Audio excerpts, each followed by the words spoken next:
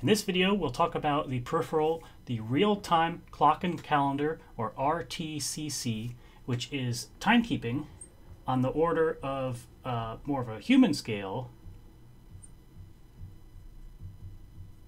like a watch.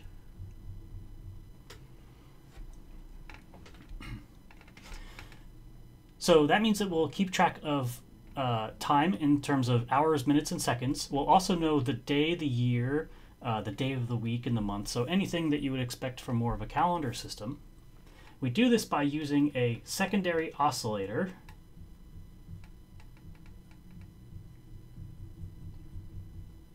One that's specifically timed to keep track of this level of time.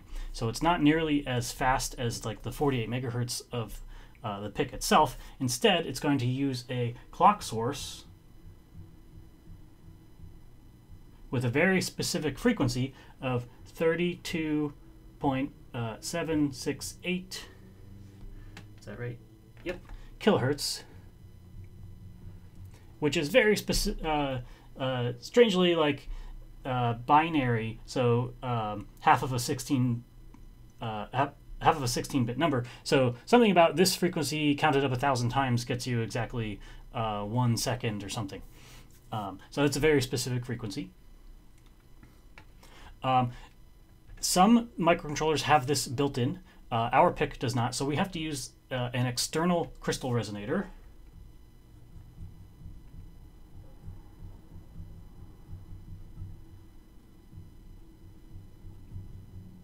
Similar to how we're getting the 48 megahertz on the PIC by using an 8 megahertz external crystal resonator. Here we're going to be using a 32 kilohertz crystal resonator to the secondary oscillator pins, which are SOSCO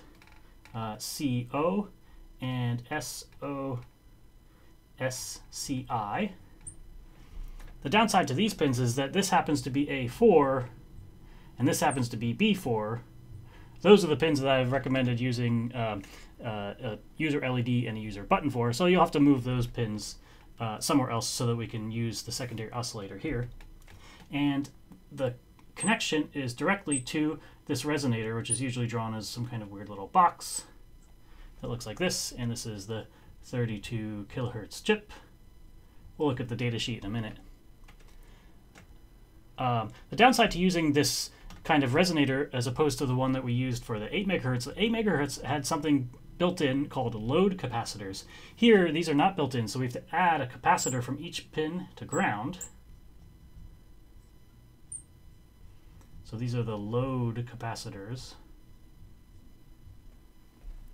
And the reason why these are necessary is that there's a circuit inside of the PIC that is going to ping one side of this resonator, and then the other side will output a sine wave, and it will resonate at this very specific frequency. The capacitors are there to make sure that we resonate at the right frequency using the right amount of power. And this particular chip that I supplied in the kit wants 12 picofarad caps, but I didn't put those in the kit. Instead, I only put 10 pico caps, and 10 isn't enough, so you'll have to use 20 picofarads here.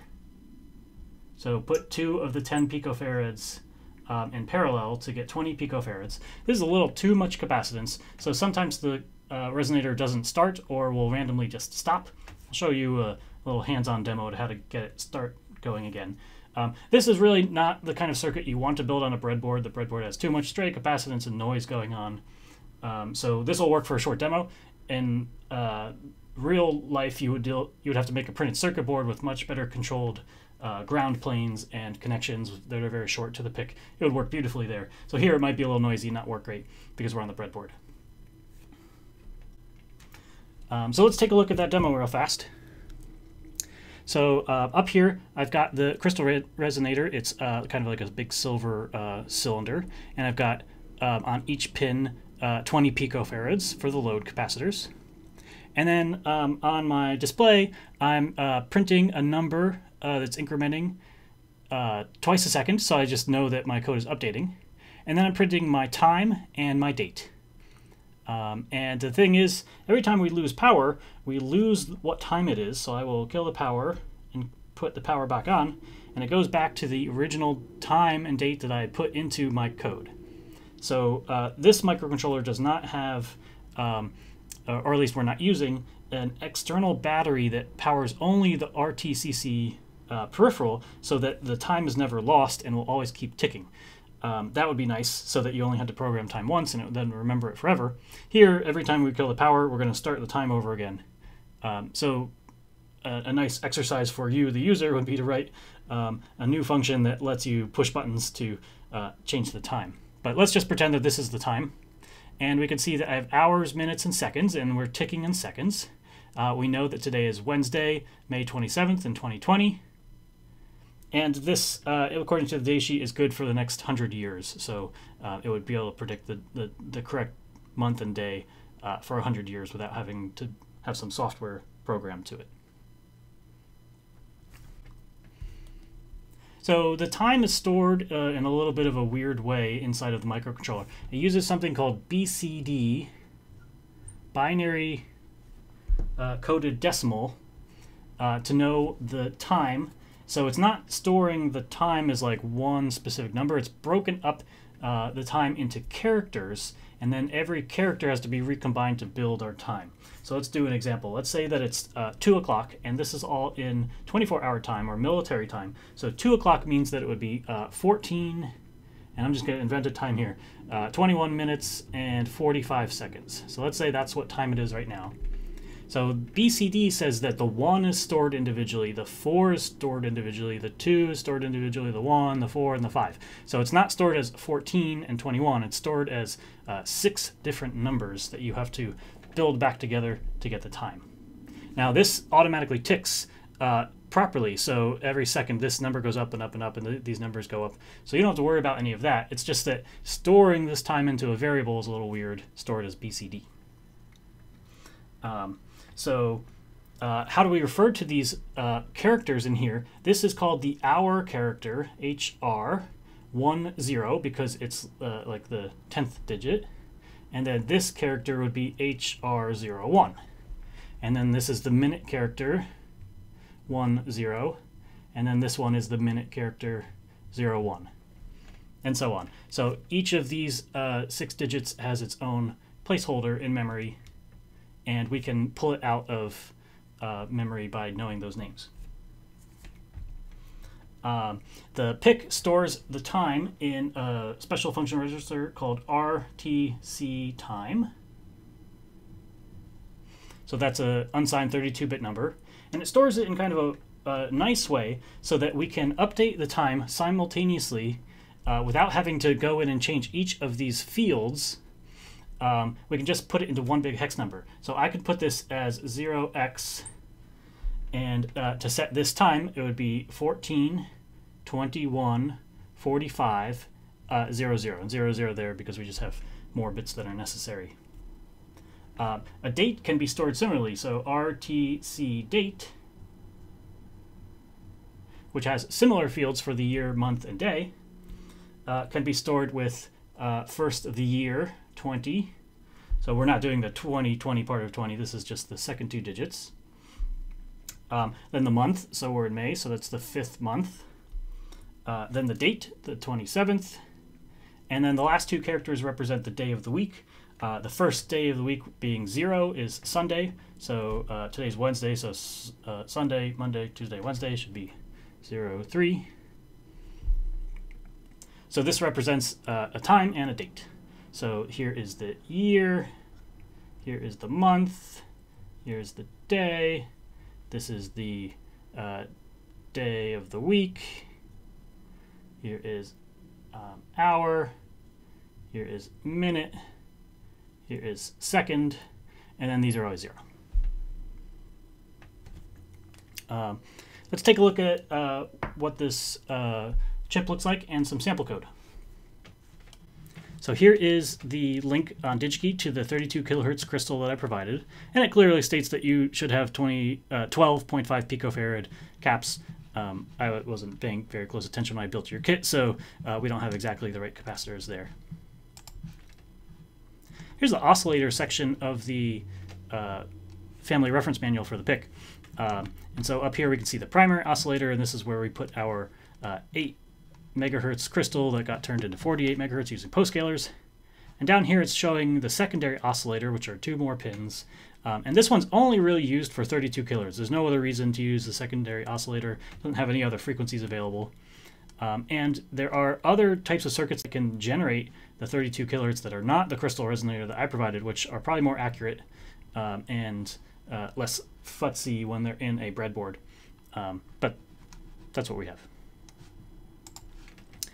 The secondary oscillator pins are down here, SOSCI and SOSCO, right below the regular oscillator pins. Unfortunately, we were using B4 and A4 for our user LED and buttons, so you have to move those. I moved them over to some B pins over here.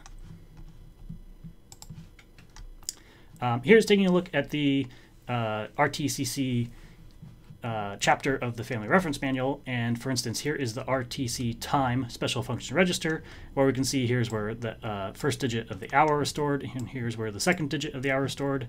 There's only 2 bits for this hour because we basically only need 0, 1, and 2, whereas we need more bits to store the other possible second digits for the hour. And then we have minute and we have second, and if we go down we can see how the date works as well, just a couple more bits.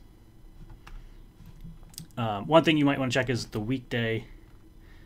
Let's see, it doesn't specifically say, but 0 is Sunday and 6 is Saturday. So one weird thing to note here is that there's a RTC write enable bit, and that is a strange bit. So it says only when this is a 1 are you allowed to change the date and time. And you're not allowed to set that bit like a normal bit. So when doing the initialization, we'll have a little bit more complicated initialization for that bit than we'll have for other special function registers when we set them up.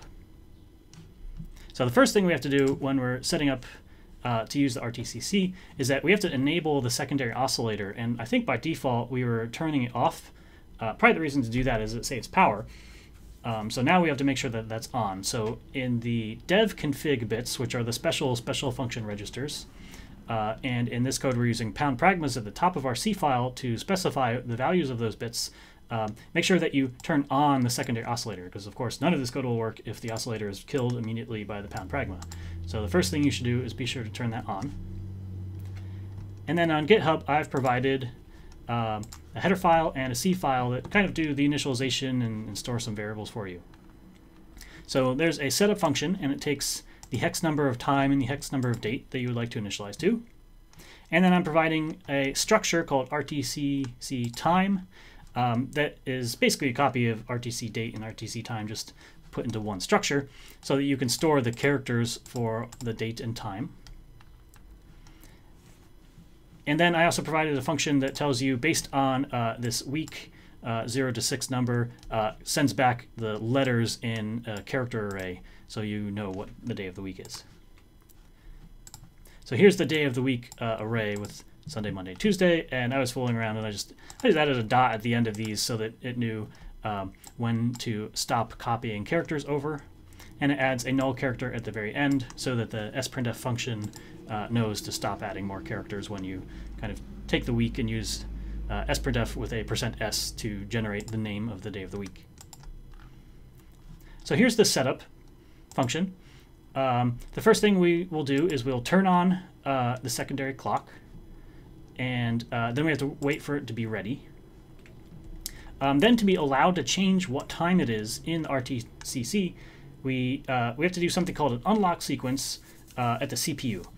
So we're going to change this value of syskey, so we're going to make sure we're locked. Then we will do this unlock sequence so that now we're allowed to change the write bit, and now we are actually allowed to update the time.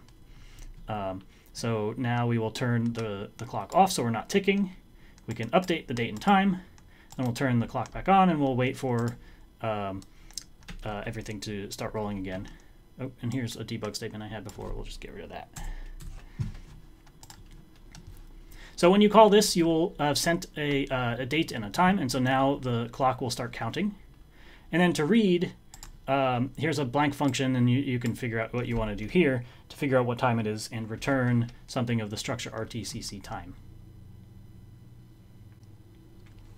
So let's look at the example one more time. I've noticed that sometimes the clock doesn't kind of kick on. So if I were to kill my power and turn it back on. Occasionally we'll get stuck in the setup function in one of the while loops that says, is the clock ready? And if it's not, I just kind of like touch these capacitors or the crystal itself, and that usually kicks it on. So occasionally you might see that this doesn't update, and that's because the clock will have started but will have randomly stopped. It happens, I don't know, it depends on humidity and something weird. So just if you notice things are stuck, just kind of tap around here. That'll get the clock back going again. That shouldn't happen if you're on a nice printed circuit board. It's really related to this being a breadboard and being a little finicky to noise. So for your demo, what I like to see is print something that's updating, say, twice a second so that we can see that the code is running. And then print the date and time. Note that this is military time, so if you want, you can try to figure out if this number is bigger than 12. You can switch to PM or something, where you can just leave it military time. And now we've got a nice little watch-like circuit. The other thing that's this peripheral can do that we didn't cover was that it can set an alarm, and one of the pins on the PIC can go high when the alarm is met or generate an interrupt. So we can also turn this into something like an alarm clock that you could put by your bed, which would be kind of neat. So we'll talk about that maybe as a future final project for the class.